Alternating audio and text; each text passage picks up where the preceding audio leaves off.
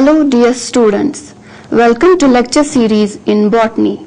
Today we are going to discuss an important topic, that is mechanism of phloem transport.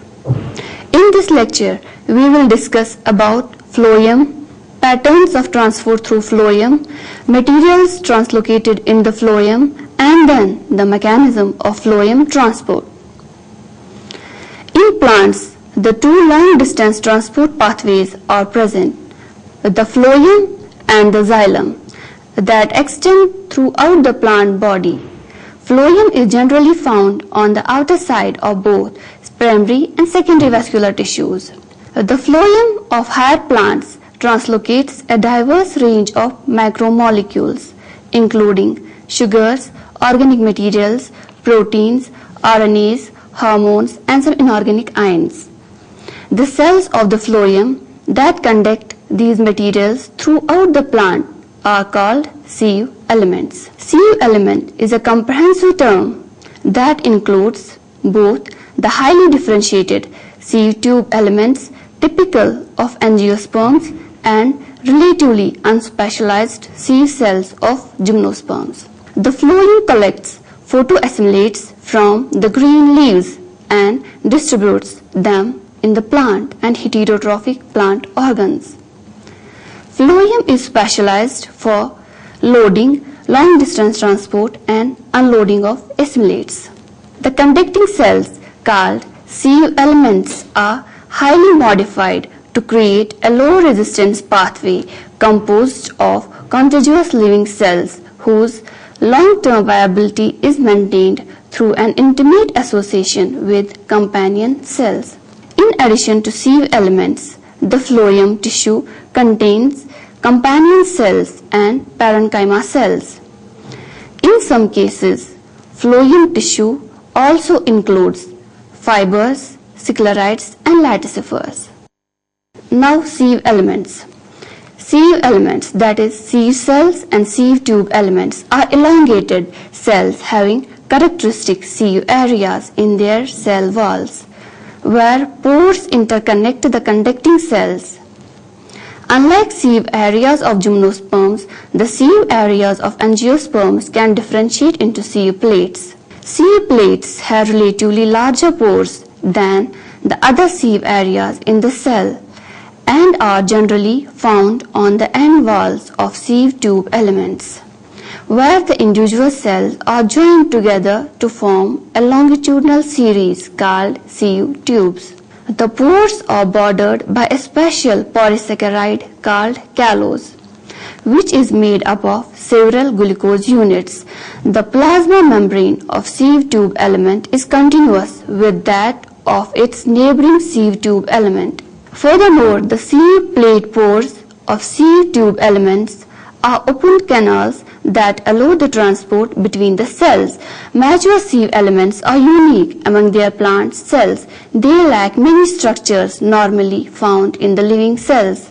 They lose their nuclei and tonoplast during development. Microfilaments, microtubules, Golgi bodies, and ribosomes are also absent. Each sieve tube element is associated with one or more companion cells, which take some of the essential metabolic functions like protein synthesis that are reduced or lost during differentiation of the sieve tube element. The sieve element and companion cell are often considered as functional unit called sieve element companion cell complex. The sieve tube element of most angiosperms are rich in phloem proteins called P proteins.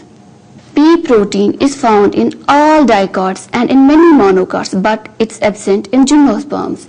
It occurs in different forms depending on the species and maturity of a cell.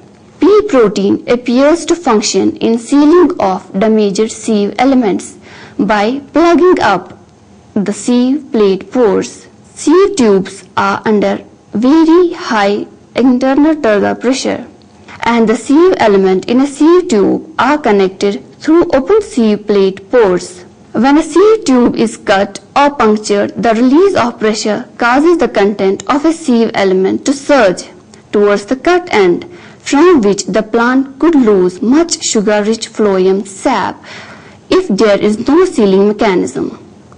When surging occurs, however, pea protein and other cellular inclusions are trapped on the sieve plate pores, helping to sieve the sieve element and prevent further loss of sap. Now, companion cells. Companion cells play a role in transport of photosynthetic products from producing cells in mature leaves to the sieve elements in small veins of the leaf. There are three different types of companion cells: ordinary companion cells, transfer cells, and intermediary cells. All these cell types have dense cytoplasm and abundant mitochondria. Now, ordinary companion cells. They have chloroplast with well-developed thylakoids and cell wall with smooth inner surface. Few plasmodesmata connect this type of companion cell to the surrounding cells except its own sieve element. As a result, the symplast of the sieve element to its companion cell is relatively isolated from that of surrounding cells, transfer cells. They are similar to ordinary companion cells except for the development of finger-like wall ingrowths, particularly on the cell walls that face away from the sieve element. The wall ingrowths greatly increase the surface area of the plasma membrane, thus increasing the potential for the solute across the membrane. Now, intermediary companion cells. These type of companion cells have numerous plasmodesmata connecting them to bundle sheet cells. The presence of plasmodesmatal connections to surrounding cells is their most characteristic feature. Intermediary cells are distinctive in having numerous small vacuoles as well as poorly developed thylakoids. In general, ordinary companion cells and transfer cells are found in plants where transport sugars enter the apoplast during the movement of sugars from mesophyll cells to sieve elements. In these plants, ordinary companion cells and transfer cells transfer sugars from the apoplast to the symplast of the sieve elements and companion cells in the source. Intermediary cells, on the other hand, function in symplastic transport of sugars from mesophyll cells to sieve elements in plants where no apoplastic step occurs. Now, patterns of transport. Transport in phloem does not occur exclusively in either an upward or downward direction. Rather, it occurs from areas of supply called sources to the areas of metabolism or storage called sinks. Sources mainly include mature leaves that are capable of producing photosynthetes in excess of their own needs, or storage organs during the exporting phase of their development. Sinks include any non-photosynthetic organs of the plant and the organs that do not produce enough photosynthetic products to support their own growth or storage needs. Many experiments like girdling and labeling studies support the source to sink pattern of translocation in the phloem. Girdling experiments. Girdling is removing a band of bark from the circumference of the tree. Girdling removes the phloem but not the xylem. Mason and Maskell in 1928 removed a complete ring of phloem from field-grown cotton plants in the morning and analyzed samples from both phloem and xylem above and below the ring at intervals. They found that the ringing caused accumulation of sugars above the ring and marked decline below the ring in both xylem and phloem cells. These experiments indicated that phloem was definitely involved in the downward movement of assimilates, although it do not exclude the alternative hypothesis that the assimilates might be moving in xylem as well. They performed more experiments to demonstrate that phloem was the main channel of carbohydrate movement in cotton plants. However, they indicated some lateral movement of carbohydrates from phloem to xylem. Now, radioactive labeling.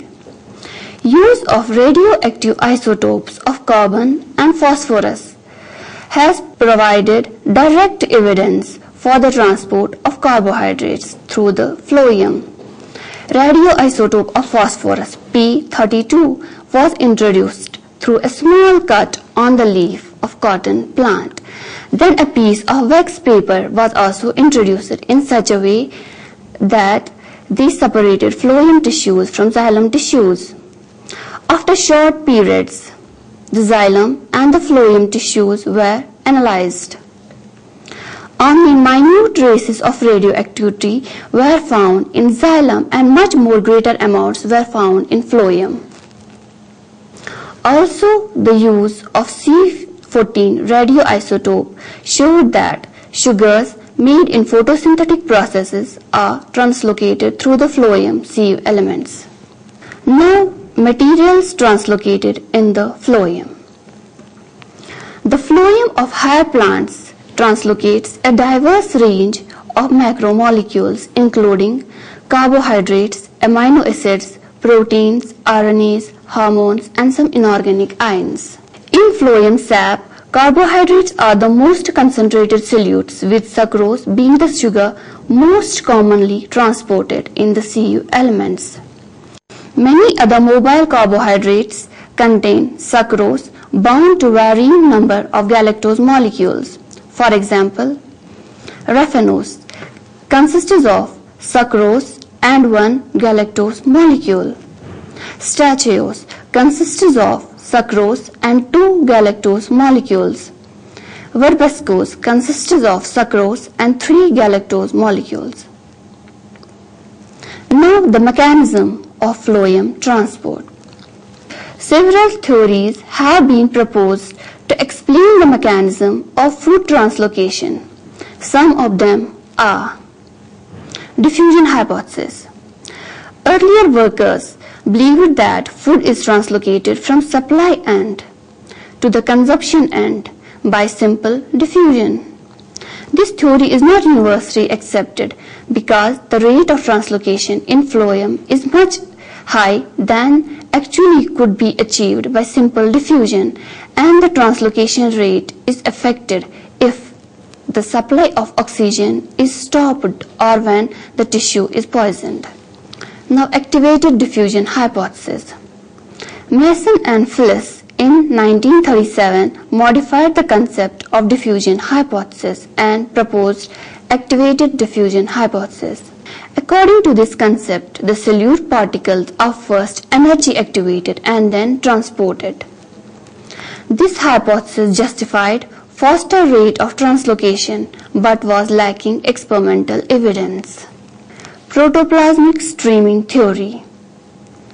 This theory was propounded by De Vries and supported by Curtis. According to this theory, the movement of solute is caused by combined effect of diffusion and cytoplasmic streaming. Diffusion occurs from one sieve tube to other sieve tube across the porous sieve plate. By cytoplasmic streaming, solutes move by up and down movement from one end of sieve to other end. The process continues to transport solute for a very little distance and is comparable to cyclosia, but its magnitude is very low. Now, electroosmotic theory. Jones in 1970 suggested that an electroosmotic mechanism may account for the translocation of sugars in the sieve tubes. This theory explains that the current of potassium ions passes through sieve pores by electroosmosis and the sugar molecules adhered tightly to the K positive ions are carried along the sieve tubes through the pores. But there is no experimental support to this theory. Now, mass flow or pressure flow model. The mechanism of phloem transport in angiosperms is best explained by the pressure flow model. In sources, energy is necessary for the movement of photosynthetes from producing cells into the sieve elements. This movement of the photosynthete from source to sieve elements is called phloem loading. In sinks, energy is essential for some aspects of movement from sieve elements to sink cells. The movement of photosynthetes from sieve elements to sink cells is called phloem unloading.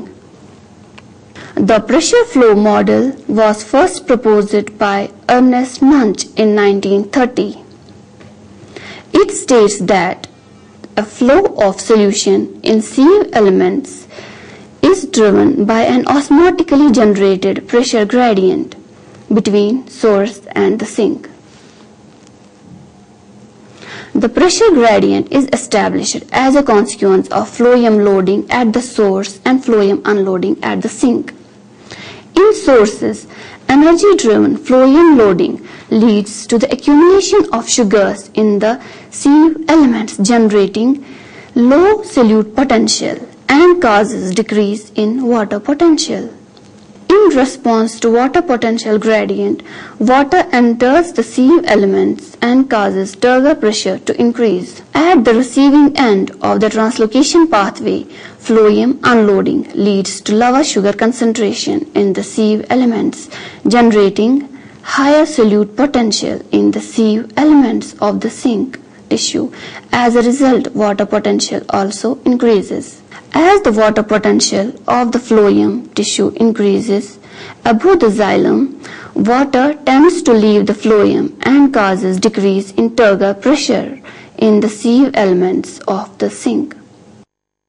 The phloem sap moves by Morse flow rather than by osmosis because no membranes are crossed during transport from one sieve tube to the other, and solutes move at the same rate as the water molecules. Morse flow can occur from a source organ with a lower water potential to the sink organ with the higher water potential, or vice versa, depending on the identities of source and sink organs. Water movement in the translocation pathway is driven by pressure gradient according to this model and not by the water potential gradient. The pressure-driven long-distance translocation of the sieve tubes ultimately depends on the active short-distance transport mechanisms involved in phloem loading and unloading. Now, phloem loading. Several transport steps are involved in the movement of photosynthetes from the mesophyll chloroplasts to the sieve elements of mature leaves. Triose phosphate, formed by photosynthesis during the day, is transported from the chloroplast to the cytosol, where it is converted to sucrose. Sucrose moves from the producing cells in the mesophyll to cells present in the vicinity of sieve elements. During the process of phloem loading, sugars are transported into the sieve elements and companion cells. The sieve elements and companion cells are often considered as functional unit called sieve element companion cell complex. In sieve elements, sucrose and other solutes are translocated away from the source, a process known as export. Transport through the vascular system to the sink is called long-distance transport. Phloem loading can occur via apoplast or symplast. The initial short-distance transport is always symplastic. However, sugars enter through the symplast to the sieve elements via the plasmodesmata, or they might enter the apoplast prior to phloem loading. The symplastic pathway is present in species that have intermediary companion cells and that transport raffinose and stachylose in the phloem, in addition to sucrose. Examples are squash, that is Cucurbita pupo, and melon, Cucumis mello. In case of apoplastic loading, the sugars enter the apoplast quite near the Cu element companion cell complex. Sugars are then actively transported from the apoplast into the Cu elements and companion cells by an energy-driven selective transporter located in the plasma membrane of these cells, that is sucrose H-positive symporter. The apoplastic pathways occur in species in which ordinary companion cells and transfer cells are present. Examples are potato, that is Solanum tuberosum, and tomato, Lycopuscon esculentum. Now, phloem unloading. The active loading of sieve tubes at the sites of production has its counterpart in the active unloading of sieve elements at the sites of consumption, that is sinks. The phloem unloading is the process by which imported sugars leave the sieve element of sink tissues. After unloading, the sugars are transported to cells in the sink by means of short distance transport pathway. This pathway is also called post-sieve element transport. The final step is their storage or metabolism in the sink cells. The phloem unloading and short distance transport can occur via symplastic or apoplastic pathways. As in sources, the sugars may move entirely through the symplast via the plasmodesmata in sinks, or they may enter the apoplast at some point. Both unloading and the short distance pathways appear to be completely symplastic in some young dicot leaves such as sugar beet and tobacco. Now the factors that affect the translocation of solutes. There are several internal and external factors responsible for translocation of solutes.